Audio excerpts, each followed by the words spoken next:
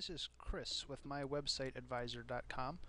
Welcome to our video. Today I'm going to be talking about our transparent watermark, the Ultra version of that plugin.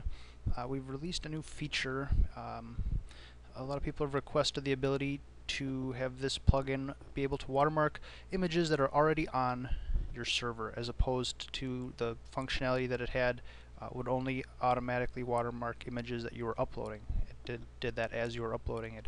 So we've added on to the plugin, expanded it a little bit, so you can specify the exact image that you want to add the watermark to, and we've also added the controls. I have a blog post about it here on our website, and I have a screenshot, and I'm going to actually be walking through how this works in our video here today. I'm over on my website, Hearst Digital Creations, with all my photographs here. And if we go into the admin, if you notice, I've disabled for my demonstration the automatic watermarking. Everything else in the back end here is the same. I am using the Ultra version, which is necessary for this new feature to work. Now the new feature is going to let us manually add the watermark. So I'm on the Upload New Media screen, and I'm just going to drag a cool picture of a cardinal here, and we'll upload that. And remember, I have the automatic watermarking turned off. So none of these images that it uploads here should have a watermark applied.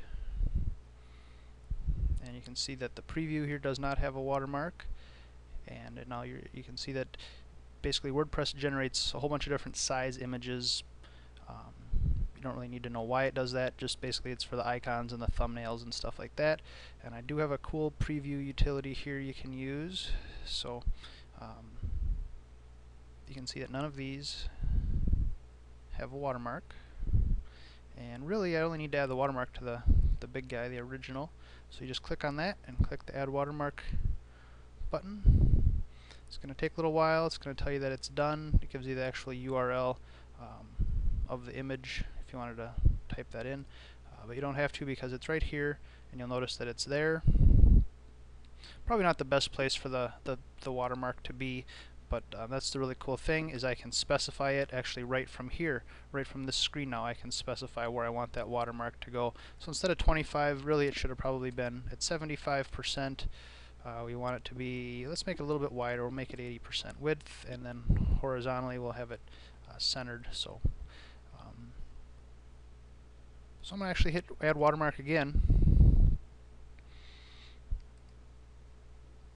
and check out the preview. You'll notice that it did add the second watermark. Now obviously I'm not going to leave it like this. I'll delete it and re-upload it. But at least you can see that you do have that manual control over exactly where the watermark is going to be placed. And with this cool preview function, you can check out your different size images. A lot of people don't even know that this many different sizes exists, and it kind of helps with troubleshooting why the watermarks aren't showing up sometimes. And it's also really nice to have this manual control, so you don't have to go into the plugin settings and adjust where it's going to be located each time. So I'm going to get back to work here. I'm going to go in and, like I said, delete this image and re-upload it. Now I know exactly where I want the watermark to be, so I'll remember that for next time. Hopefully this video has explained this feature a little bit more in depth. I know a lot of people had requested this feature, so I hope those people are going to be excited and buy their copy of the plugin now. Remember, it's for sale on our website, mywebsiteadvisor.com. Thank you much for watching this video. Have a great day.